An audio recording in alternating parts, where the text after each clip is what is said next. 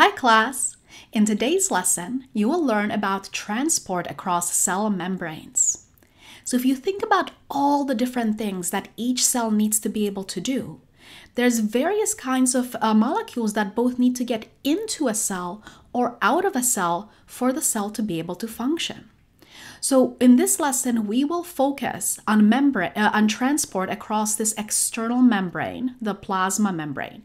But remember, there are also internal membranes inside the cell that also need to transport molecules across.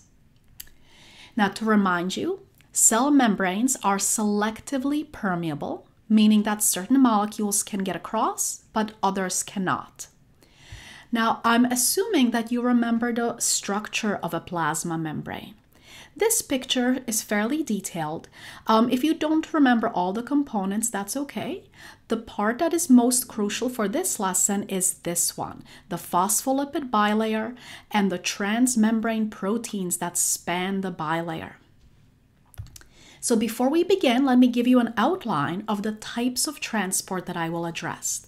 So first, I'll discuss the transport of small solutes and water.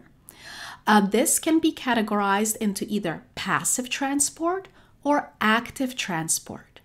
And then passive transport can further be split into these two categories, simple diffusion and facilitated diffusion. In a previous lesson, you already learned about osmosis, which is the diffusion of water. For the most part, osmosis falls under facilitated diffusion. And then towards the end of the lesson, I'll also address bulk transport, which is done through either endocytosis or exocytosis, and then endocytosis has a few different types within it also. Okay, so the first type of transport that we will focus on is simple diffusion, which is a type of passive transport. A simple diffusion occurs when molecules move directly between the phospholipids, as is shown in this picture. They have a net movement down their concentration gradient, as in they move from high concentration to low concentration. So in this picture, you can see initially there's all of the molecules start out on one side of the membrane. Doesn't matter whether it's inside the cell or outside the cell, just that there's a high concentration on one side. And there's net movement from high concentration to low concentration. And eventually they may reach equilibrium when there's an equal concentration on both sides. Now, you already learned about diffusion before, so I'd like to ask you, do you remember what net movement means? We'll discuss it in class. And so this type of transport does not require an energy input. Because it doesn't require energy, that's why it's called passive. Now, what kind of molecules can use simple diffusion? Well, this chart summarizes the permeability of the membrane to different categories of molecules. So cell membranes are highly permeable to small non-polar molecules such as carbon dioxide and oxygen. They're slightly permeable to small polar molecules such as water and to a lesser extent glucose. And they're not at all permeable to ions and very large molecules. So ions such as sodium and potassium, they're pretty tiny. They're even smaller than carbon dioxide, but they cannot move across the membrane. And proteins, which are very large, also cannot. So before moving on, I'd like to ask you a question. Based on what you remember about the structure of the cell membranes, why are they most permeable to only small and non-polar molecules? So write the answer down. We'll discuss it in class. So before we move on, this is the final summary of simple diffusion. So remember, simple diffusion is for small non-polar molecules. They move directly between the phospholipids. They're moving down their concentration gradient, and this type of transport does not require an energy input. So how do other types of molecules, ones that aren't small and non-polar, get into or out of cells? Well, we will now discuss facilitated diffusion, which is also a type of passive transport. And this one is for movement of molecules that are either large or polar or charged ions. They don't have to be all of these, but if they're either too big or polar or charged, they can't use simple diffusion. And so facilitated diffusion is how they can get across the membrane. So think about, what does the word facilitate means? To facilitate means to help something along, right? So this is a diffusion which is facilitated with the help of a transport protein. So those transmembrane proteins that you learned about earlier, some of them, not all, but some of them function as channels that allow molecules to move across. Now, this transport protein has to be specific to the molecule that's being transported. So you have specific transporters for glucose or for sodium ions or for potassium ions and so on. And the special interactions between the amino acids that line the inside of this channel will determine what kind of solute can get through. This is still diffusion, so it's still net movement down the concentration gradient, so from high to low, and it still does not require energy input.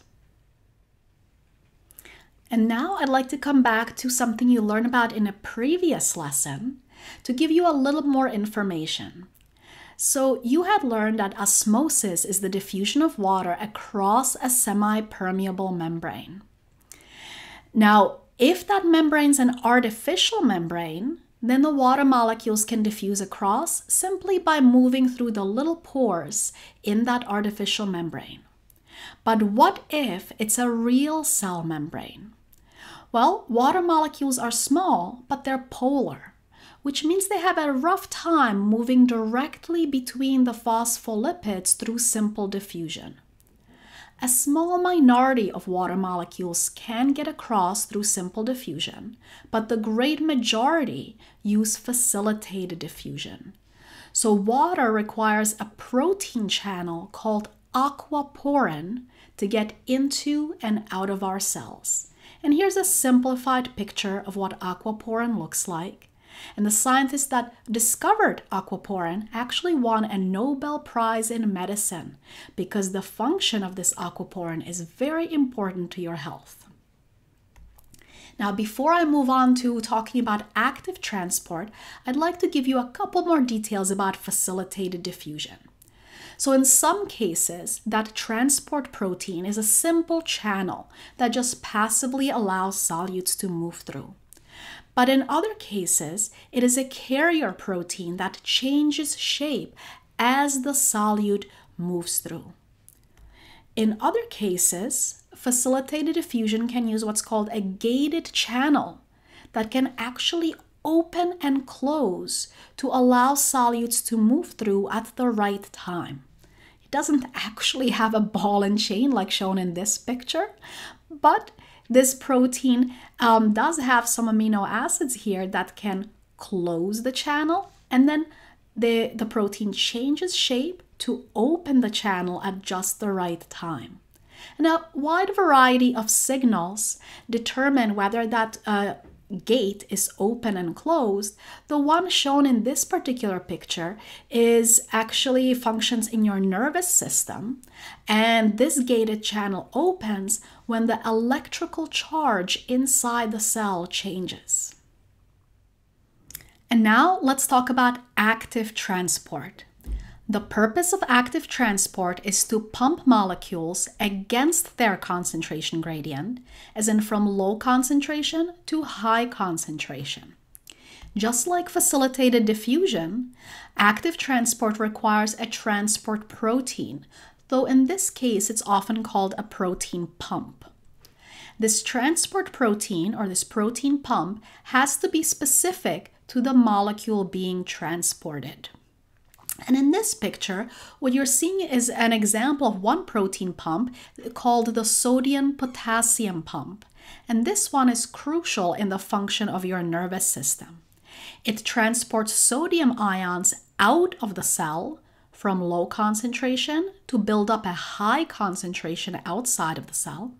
And at the same time, it also transports potassium ions into the cell, again from low concentration to high concentration. And the purpose is that the cell needs to build up a high concentration of potassium inside and a high concentration of sodium on the outside. This type of transport requires an energy input. So simple diffusion and facilitated diffusion were both called passive transport because they did not require an energy input, but active transport does. And often that energy comes from the hydrolysis of ATP, where that terminal phosphate group is broken off. So now let's summarize what you learned so far. So we talked about the transport of small solutes and water using two different categories of passive transport, simple diffusion and facilitated diffusion, with osmosis being a specialized case of facilitated diffusion. And then I told you a little bit about active transport. So now we're going to move on to bulk transport. Bulk transport occurs when cells need to move either very large particles or larger quantities of particles into or out of cells. And so we'll discuss endocytosis versus exocytosis. And within endocytosis, I'll tell you about two different types. These are not the only types, but the ones that we will focus on. So exocytosis occurs when molecules are transported out of the cell using vesicles. So in this picture, you can see a vesicle with some dissolved molecules inside, delivers those molecules to the plasma membrane. The membrane of the vesicle fuses with the plasma membrane and thus releasing its contents out of the cell. Here's a cool example of exocytosis happening in your body, in your pancreas. So this shows pancreatic cells, and all those little black dots are vesicles. Your pancreatic cells are producing large quantities of digestive enzymes that they need to release for those enzymes to then be delivered to your small intestine. So there's constant exocytosis happening in your pancreas. Now, endocytosis occurs when molecules or even larger particles enter a cell using a vesicle, sometimes referred to as an endosome. Now, there are three types of endocytosis, but I will only tell you about two of them. So, pinocytosis is sometimes referred to as cellular drinking. That's when the plasma membrane kind of folds inward and then pinches off to form a vesicle. And that vesicle will now contain small amounts of fluid that was initially found outside of the cell, and there will be dissolved molecules inside that fluid. Phagocytosis occurs when cells engulf large particles, which can sometimes be entire bacterial cells. Now, in your body, you have one type of cell that can do phagocytosis, and that's a special type of white blood cell that functions in your immune system. This is how your white blood cells help to defend you against bacterial infections. They literally engulf those bacteria and then digest them to destroy them. And here's a really cool microscope image of a real white blood cell caught in the act of engulfing a bacterial cell. So this is the end of the lesson. So here's our summary. You first learn about the transport of small solutes and water through two types of passive transport, and then you'll learn about active transport. And then finally, we talked about two different forms of bulk transport, endocytosis versus exocytosis, which both use vesicles. So that's the end of the lesson.